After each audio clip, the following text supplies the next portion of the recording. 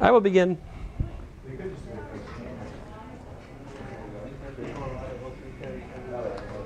Oh.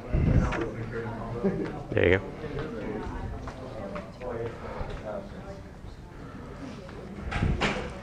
So let me begin with a word of prayer. Here we go. Dearly Father, we thank you for this day. I thank you again for these students. I thank you that while we were still sinners, you died for us, and we thank you for that. Let's pray that you bless this class and just guide our steps, Lord. In your name I pray, Lord Jesus. Amen. All right, so first of all, any questions? I'll remind you guys, I won't be here Friday. You can come here and work on Friday if you like, together as a class if you want. I'll be posting like a link to a video that you can watch in place of the class. So that'll be like the tomorrow morning, Thursday video.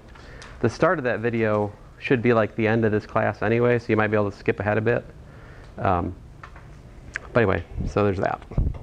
So let's talk about quadratic equations again. I just want to talk about a few things.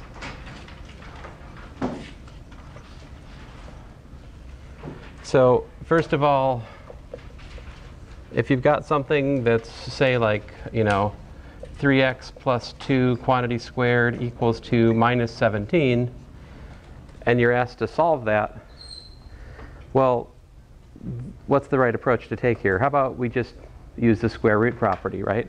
We can take the square root of both sides. What do we get?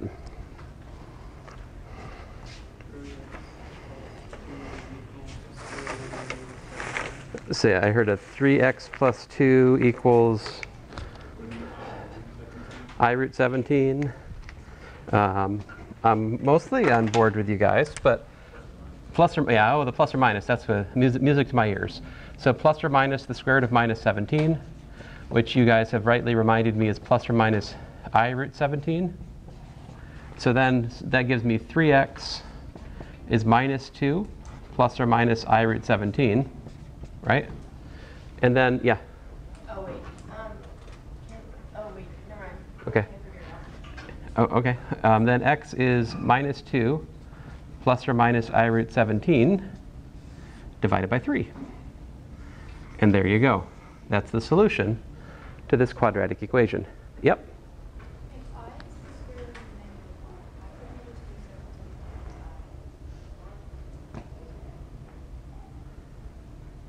17. Well, there's still 17 there. I mean, so square root of minus 17, the way I think about it, is this is the square root of minus 1 times 17, right?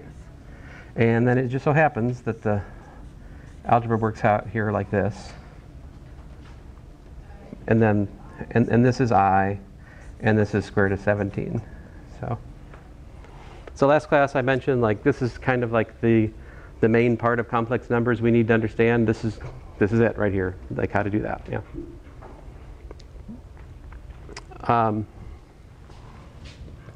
Example 2. So there's one in your homework which is kind of funny. And I mean, I don't know, it's kind of silly, I guess you could say. Where was that? Oh, here it is. Here you're told to solve x minus 2 times x minus 10 equal to minus 16 via the quadratic formula. I say it's silly because the book is giving you pretty bad advice on how to solve this problem. All right, but let me elaborate on this further, okay? So, a problem like this, what did the quadratic formula say? Remember the quadratic formula? It says that ax squared plus bx plus c equals to 0 has x equals to minus b plus or minus the square root of b squared minus 4ac, all divided by 2a, as solutions, right? We derived this last class, right? Remember I did this frightening calculation at the start of class? Sorry about that. I mean, in retrospect, I should have done a couple of easy examples before I did that to you, right? If last class didn't make a lot of sense to you, I would encourage you to think about, you could try watching the class that we had yesterday morning, like Tuesday morning. Like I took a slightly different path to presenting the material. It might make more sense to you. In there I did a couple of easy examples first, and then I derived the quadratic formula. But anyway, that's just a thought. If you're struggling in here, there are 4 sections of college algebra. If you want to see me say it a different way, if you fish around, you might find it. Sometimes I just repeat myself in the 4 sections, but I do try to mix it up a little bit. Okay, so what do we have to do? To use the quadratic formula, we have to put it into what's called standard form. What's standard form? This right here is standard form. So standard form means that you've got everything on one side set equal to 0. You've gathered all like terms, right? Okay, so, excuse me. Let's take the problem we're given and multiply it out. What do we got? We've got x squared minus 10x minus 2x plus 20 equals minus 16, right? So what I did right there was I just FOILed out, and I multiplied it out here, right? I multiplied out the left-hand side, all right? Now what? Let's put it in standard form. What do we got? We've got x squared minus 12x plus 36 equal to 0, right? Now let's use the quadratic formula. What's the quadratic formula say? X is equal to 12, right? Plus or minus the square root of 12 squared, well, minus 12 squared technically, minus 4 times 1 times 36, right? All divided by 2. So what do you got? You've got 12 plus or minus the square root of 144 minus, what is 4 times 36?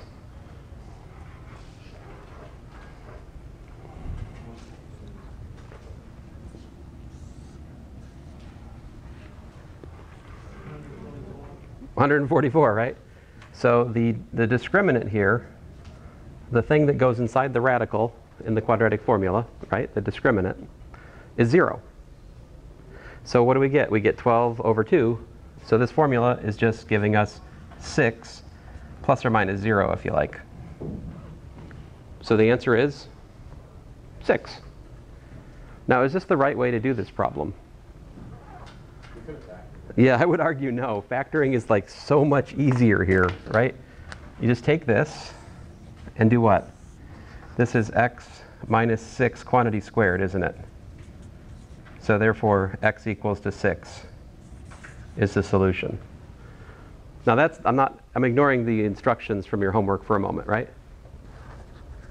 So on the quiz, on the test, there will be different kinds of problems. Some of the problems I'm just going to say solve.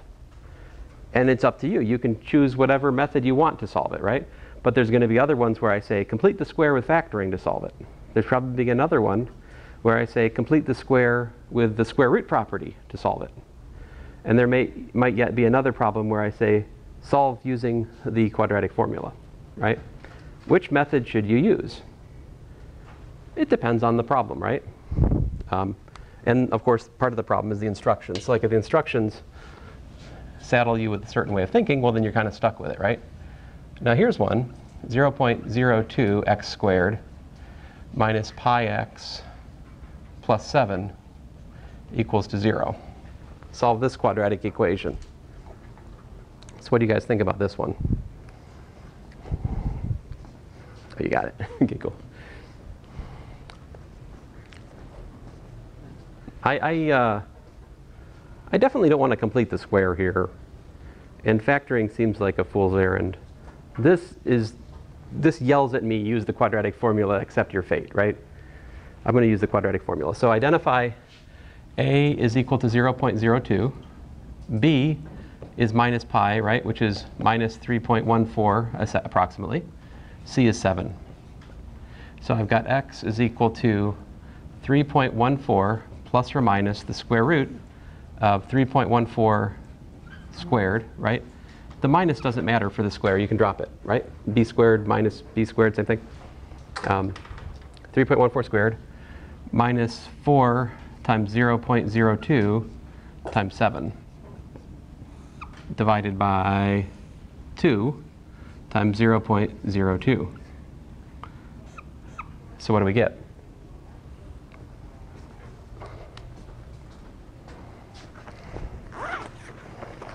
Give me a second here and I'll do it.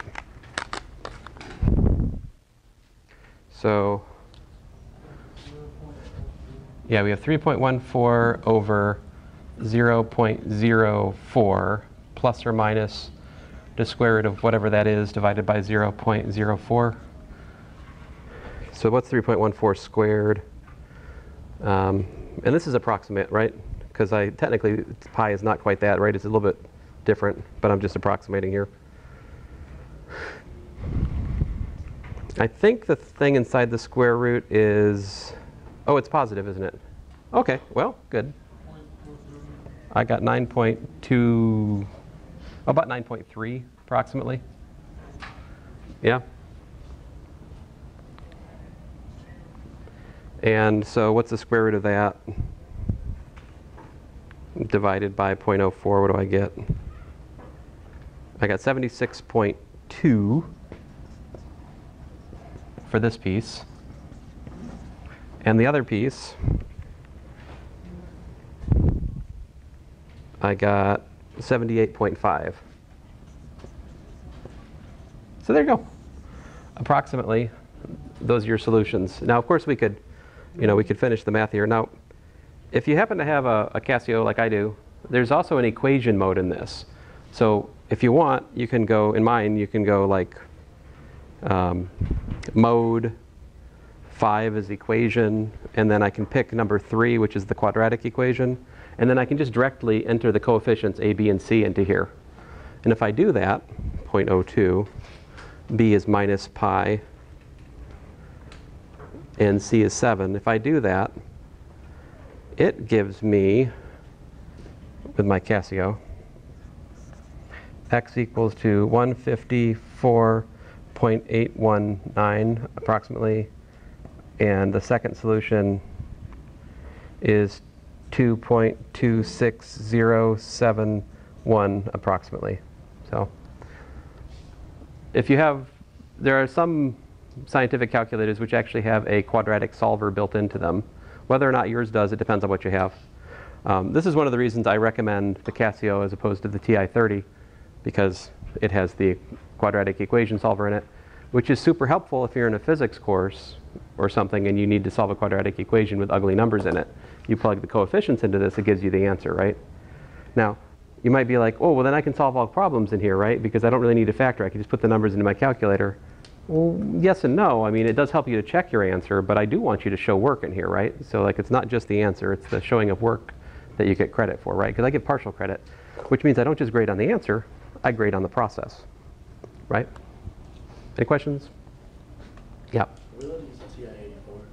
No, you cannot use a graphing calculator.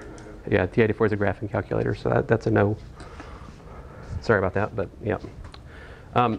So yeah, you need something that has a screen like, something along these lines. Yeah, sure. Although this is, at this point, it's somewhat of a relic. I think this is about 10 years old. But they do have something like the descendant of this, if you will. They sell in Walmart, I think. It's got like, it may be like 115EX or something. I think they're about, well, it depends on whether you're in the back to school sale or not. Sometimes they're like 15, sometimes they're 20. I forget. Actually, what am I saying? I need to adjust for inflation. There's no telling what it is at the moment. But all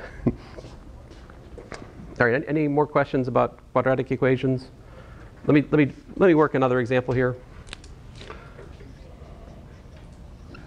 Suppose we have, x squared plus, let's say, 3x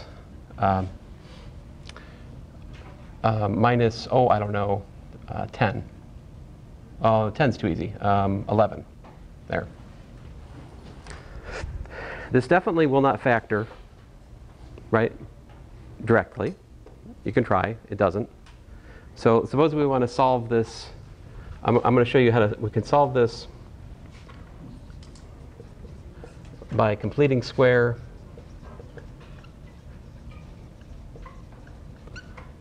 and square root property. Okay? So I want to work this example for you. And then we're going to move on to applications of quadratics, okay? So here, how do I complete the square on that? X plus what?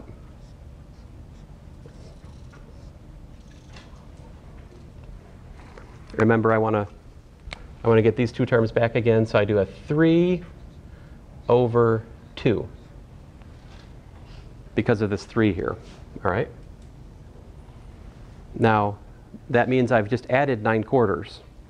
So I have to subtract 3/2 squared, right, which is 9/4, so minus 9/4. And then I've got minus 11 equal to 0. What are the 9/4? So 3/2 squared is 3 times 3 over 2 times 2, which is 9/4. So I'm trying to solve with the square root property, right? Which means I need to isolate the square. Isolate the square. Let's do it. We got ourselves a x plus 3/2 squared equals to 9/4 plus 11. Right? Now 9/4 plus 11 is really 9 plus 44 over 4, isn't it? Because 11 is 44/4, right? Making a common denominator of 4. And so 9 plus 44 is 53 over 4.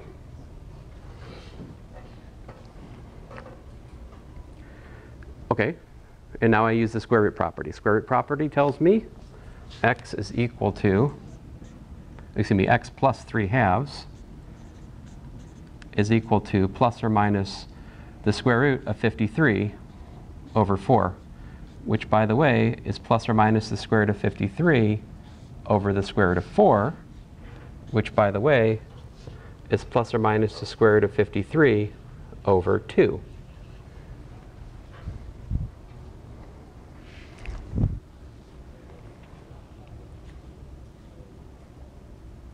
So what's the answer?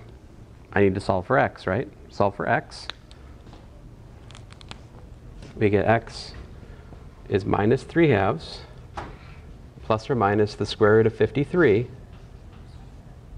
over 2. There you go. That's the solution here.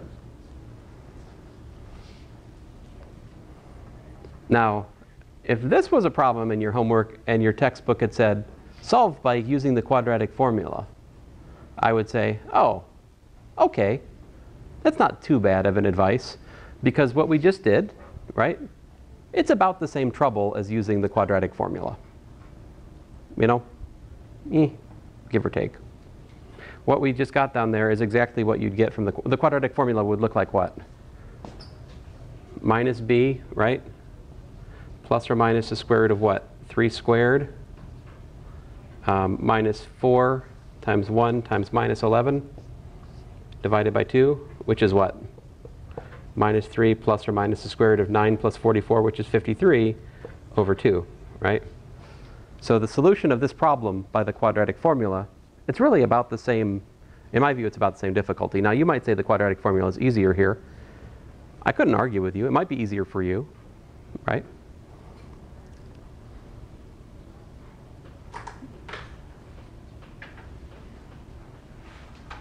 Any questions? No? All right. Let us look at some application problems here. Let's see here. I guess I'll put one over here.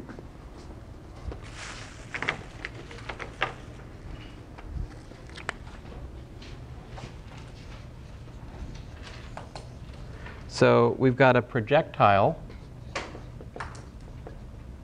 all right, and it's got initial velocity of 40 feet per second, and we're told that neglecting air resistance, we have that the height over the ground, S, is equal to minus 16 t squared plus 40 t. All right? So the key here is that this is the position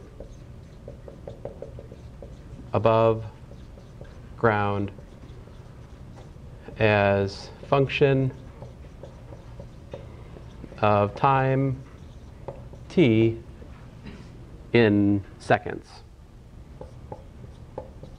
All right? Then the question is this. The question is, which equation should you write to determine the time at which the projectile hits 40 feet? What equation to solve to find t when projectile 40 feet above ground?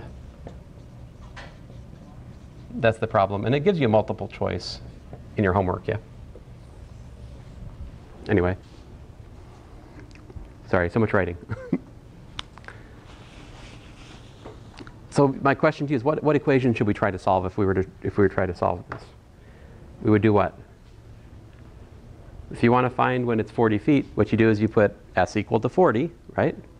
So you would have to solve 40 is equal to minus 16 t squared plus 40t, right? That's the equation that we would need to solve to find the time, right?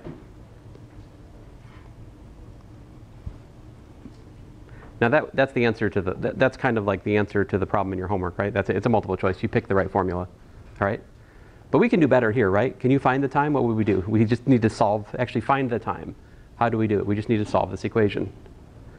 And I think what I would do is I put it in standard form, right? 16t squared minus 40t plus, minus 40. No, plus 40. I'll get it right eventually here. So I move everything to the left-hand side, all right? And then, yeah. Yeah, I'm going to keep that 40 right there. I'm moving everything over there. So plus 16t squared and minus 4. I know, yeah. Got to watch out. Now, how about this? What I'm going to do is I'm going to take that and move it up here so everybody can see it. What's that? What was it? You guys getting lost on my minusing? I moved these two terms to the other side, which made this turn into a minus 40t, and that made that turn into a plus 16t squared. All right. I think we could divide by 8. Yeah? Divide by 8. And we get 2t squared minus 5t plus what? 5 equals to 0.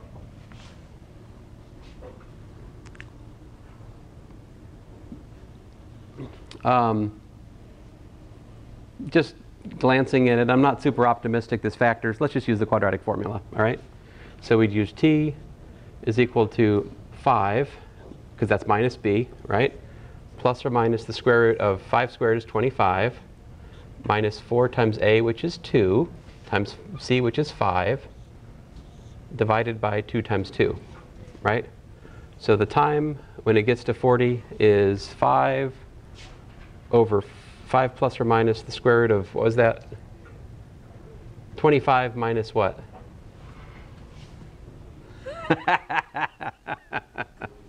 Oh, that's funny.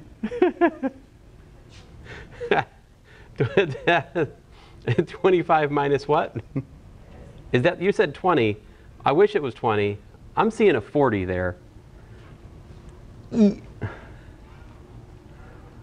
4ac Unless I don't think I made a mistake here. That's 25 minus 40 is what? that's minus 15, is it not? Ooh. Yeah. What does that mean?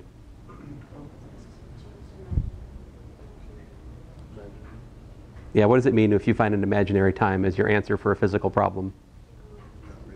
It means there's no solution. There's no real time. It means that this projectile never gets to 40 feet.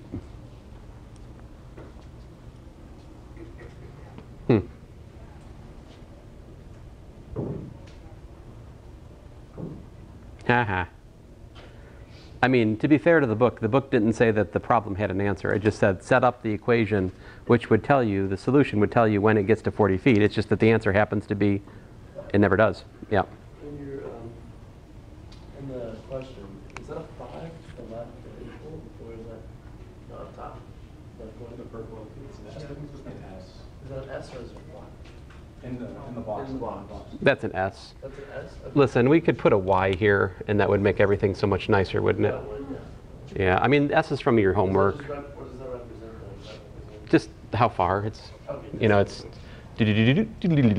so like the distance above the ground is Y. Got it. Okay, thank you. Now, there is a difference between this class and like your physics class that you might take after this, which is I don't expect you to set up the formula for the position as a function of time. In physics, that's part of your job, knowing how to set up the formula, right? And here, we just give you this formula and you work with it for this. Now, there are other problems I expect you to be able to set up the formula for. Let me look at one of those, okay? The problems where I expect you to be able to set up the formula, it's something that's kind of more, that's not based on, you know, an understanding of Newtonian physics like this is, right? To set up that formula, you need to know physics, which, you know, you may or may not know, and that's okay. I mean, what am I saying? That's not okay. Everybody should know physics.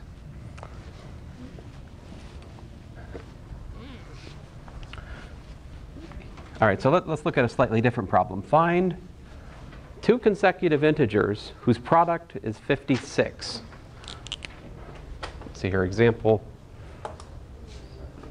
I heard 7 and 8 already. Very good. So let's work that out. You're like, I just guessed it. I don't need to work it out. Fair enough. All right, let's work it out, though, see what happens. So find consecutive integers whose product is 56. Okay, so what is the equation we have to solve here? Let's look at, these integers are what? Like, we could think about them as x, right? And what's the next one? After x, what's the next integer right after x? X plus what? X, and what would the next one? The next one would be x plus, if I have 5, I want to get to the next number, what do? 5 plus, you guys are just going to leave me hanging. 1, thank you. Put me out of my misery. So x times x plus 1 is equal to 56. You're like, I already know the answer is 7, 8. Why are we doing this? Okay, fine, I hear you. But there's something interesting that's going to happen. We're going to find another answer which you might not have already thought of, because there are two answers. So this is x squared plus x minus 56 equal to 0, right? Which we can factor. X, what, plus 8 times x minus 7, right? So what are the answers? The answers are x equals to minus 8 or x equals to 7. Now these are not the consecutive integers, right? This is the first one. The next one, x plus 1, is what? Minus 7. Here, x plus 1 equals to 8, right? So the answers, there are two answers, yeah? The two answers are minus 8 and minus 7, or 7 and 8. Now pretty much everybody always thinks of these, but a lot of you, did anybody think of this? I see one. Good, good, excellent.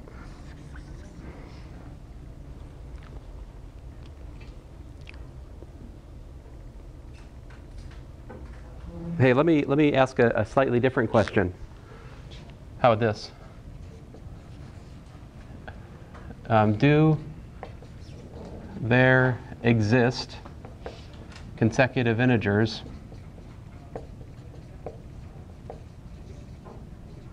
whose product is 21?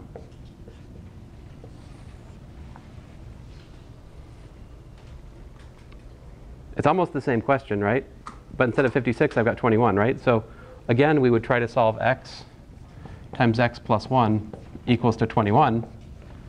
And what would happen? X squared plus x minus 21 equals to 0. What are the solutions to that? 3 and 7. Those are not consecutive, though. I mean, does 3 work for this? I don't think 3 solves this. 3 squared is 9. 9 plus 3 is 12. 12 minus 21, not 0. 3 does not solve that equation. I don't think 7 does either. What does? Well, you could use the quadratic formula. We could complete the square. Let me complete the square since you guys need more practice on that, yeah?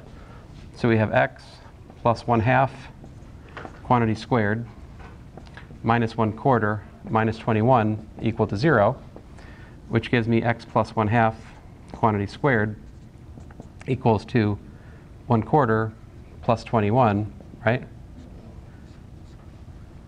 4 times 21 is 84. 84 plus 1 is 85. So you got 85 over 4 over here. Take the square root of both sides. We get x plus 1/2 is plus or minus the square root of 85 over 4. In other words, x is equal to minus 1 plus or minus the square root of 85 over 4. What does that mean? What's the answer to the question? Do there exist integers whose product is 21? There do not, right? The number the consecutive, if you have a number and then a number plus 1 whose product is 21, the numbers which do that are these. And you can calculate the decimal form of these and you'll find that they're not whole numbers, right? Like the square root of 85, it's not anything nice, yeah? So in other words, the answer is, do there exist? Nope, there don't. So these questions that I just posed, they don't require you have any kind of like, deep understanding of physics, right? You just need to know about numbers. Let me show you another one here.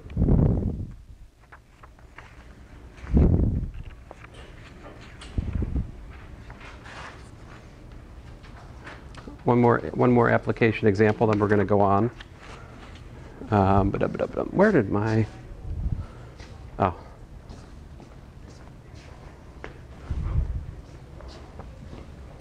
So the next problem involves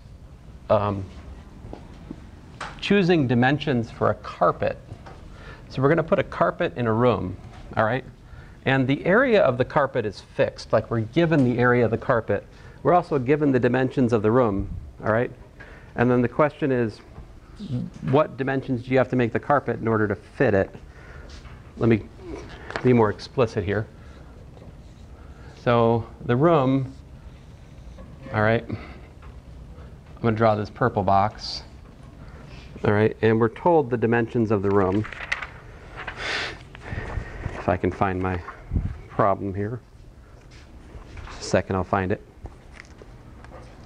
And there's a few problems in your homework which are like this problem, but they look different, but they're really this problem in disguise.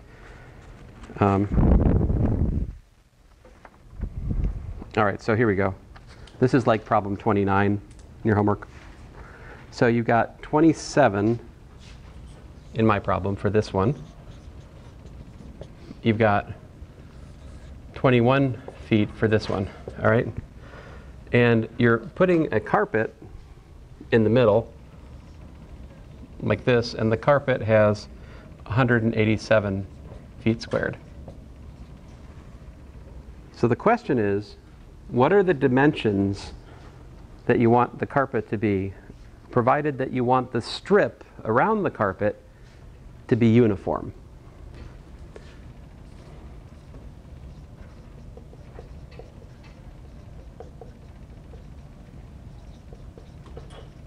So without carpet on the edge, what are dimensions?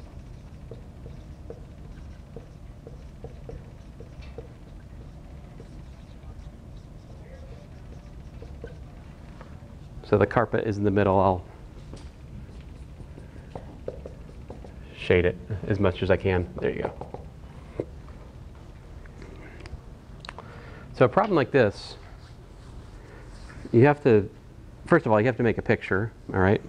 Now your book, your homework does give you a picture for it, but sometimes you just have words, right? So the first thing you have to do is make a picture. And then you have to ask yourself, what do I need to figure out, right? Like, can I make a label for something I need to figure out? What's really the question here?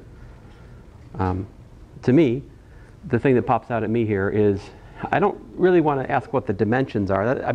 We'll figure that out, but what's an easier thing to think about is, if I could just figure out what the thickness of the strip is, if I could figure that out, I could figure out the dimensions, right? So let's call the width of the strip, let's call that x. Let's call this distance here x, okay? Then this distance over here is also x, right? So if that's the case, can you tell me the length and the width of the carpet in terms of x? Like, what's this length here?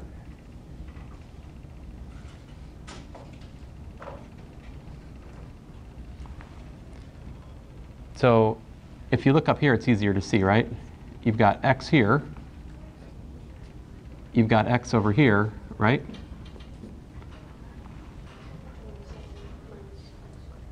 I heard a 27 minus something. 27 minus what? 2x. Minus 2x. There you go. That has to be that distance there, right? Because if you take that distance and you add x and then add another x, you got to get back to 27.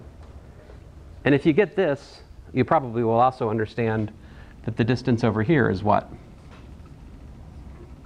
21 minus 2x, right?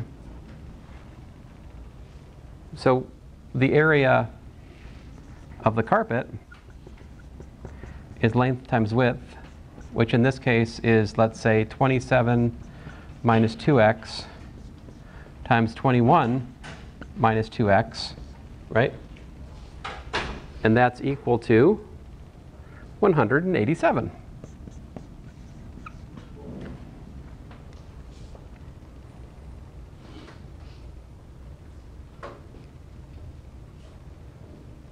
Can we solve this?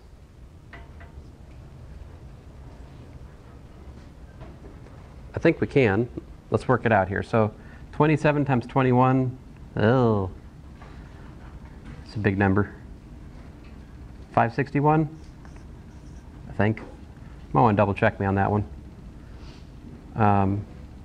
Minus 54x minus 42x plus 4x squared equals 187.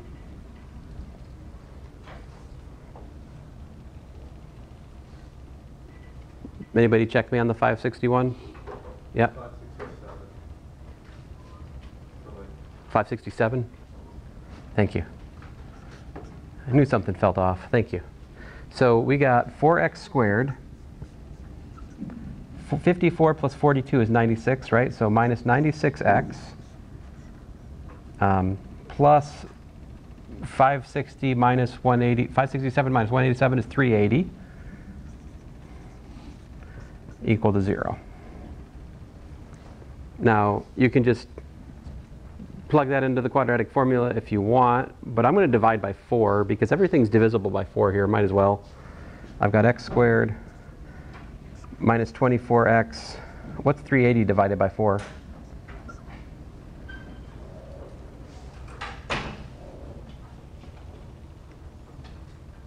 I think 90, is it 95? That sounds right. 95. Can you factor that? You might be able to, I don't know.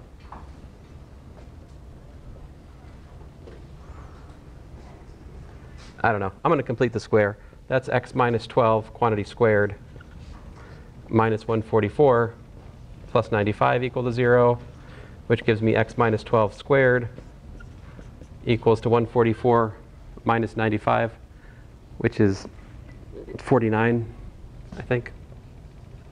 So x minus 12 is plus or minus the square root of 49, which is plus or minus 7.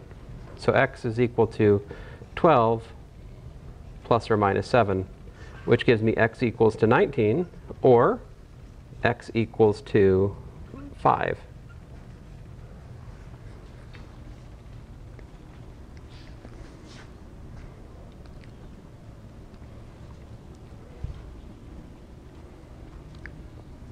All right. So what gives here? We got two answers. Which one of these is reasonable? It was easy enough to figure out there were no reasonable answers in example 5 when I got to the end of it, right? And it was easy enough to see there were no reasonable answers in example 7 when I got to the end of it, right? And it was also easy enough to see that both answers were reasonable in the example 6, right? How about this one? Think about this. Can you cut off a 19-foot strip from both sides of the carpet, both sides of the room? Like, can you have 19 feet here and also 19 feet here? I mean, you can't, right? You can't. That's physically unreasonable. This solution right here is what's called extraneous. That one is not a physically legitimate solution given the problem. So this right here is the one we want.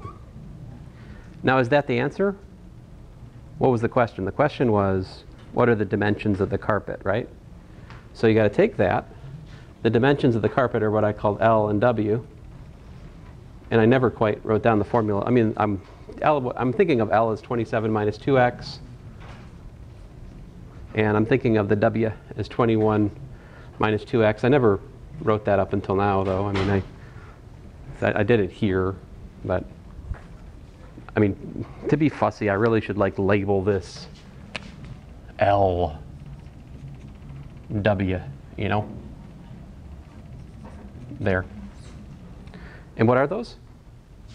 So if I plug in 5, I get 27 minus 10, which is 17. And I get 21 minus 10, which is 11. So the dimensions you want are 11 feet by 17 foot. That's the carpet you want if you want a nice uniform strip in that room with those dimensions, given that your budget is fixed at, 187 square feet. Yep. Here, you can solve it any which way you like. Once you get to this quadratic formula, you don't have to even divide by 4. You can throw these numbers into the quadratic formula and calculate with abandon if you like. It's all up to you. If you could see how to factor, so I think somebody factored this in the last class. Like in the last time I had this problem, somebody just stone cold factored this, because it can be factored into x minus 5 times x minus 19, right? This does factor to x minus 5 times x minus 19. So if you saw that, more power to you, Like this is faster, for sure, right? But did anybody see that here? Does anybody have the number sense to see that? I mean, you might if you practice the technique I told you about, the Soprano notation, looking at the factors and such. But I mean, there's that path, but I would argue that completing the square is actually pretty fast. Quadratic formula is not a bad choice here either. I mean, because the numbers are kind of big. But I don't know. It's up to you guys. So, unless you're instructed otherwise, you're free to do lots of things. Now, my original plan for this course, I guess, I'm still stuck with because I could not get to we have 3 minutes left, right? So I can start talking to you about the final problem. Let me just set the stage for you. The kind of problems we're going to look at next are problems like, let me just throw a couple of them up on the board. The next order of business are solving things like x over x plus 2 equals to 3x over x minus 7, something like that. Or we might want to solve something like the square root of x plus 1 plus x equals the square root of x minus 5. Or we might want to solve something like 3x minus 7 to the 1/3 power equals to, I don't know, 2. Problems like this and more are covered in the next segment of your lecture, okay? So like tomorrow morning, I'm going to tape a lecture on how to solve problems like this. That's the end of your homework. This is on section 1.6. It's, you know, radical equations and, yeah. Well, I'm sorry, I'm just trying to catch up on that. It's all good? Why doesn't the 19 go into the length times width formula? Why doesn't the what? The 19. So like you have x equals 19, x equals 5 at the end of the day. So why can't x be 19? Oh, just think about it. Go back here. Look at this. That wouldn't make sense. Yeah, but I was just making sure that was.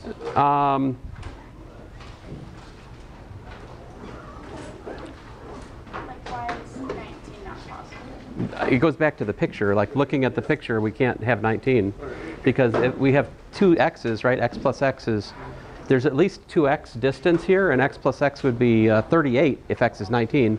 But there's only 21 here, so it's physically unreasonable. A deeper reason for why that 19 is there and what that means, I don't know right offhand, but that's an interesting question. Do we get a problem where x equals 5 and x equals 3? Do we have this one? Is it possible to have a problem like this where you have two reasonable answers? Maybe. I don't know. I'm not sure. Maybe. You have to check. Hey, thanks, guys.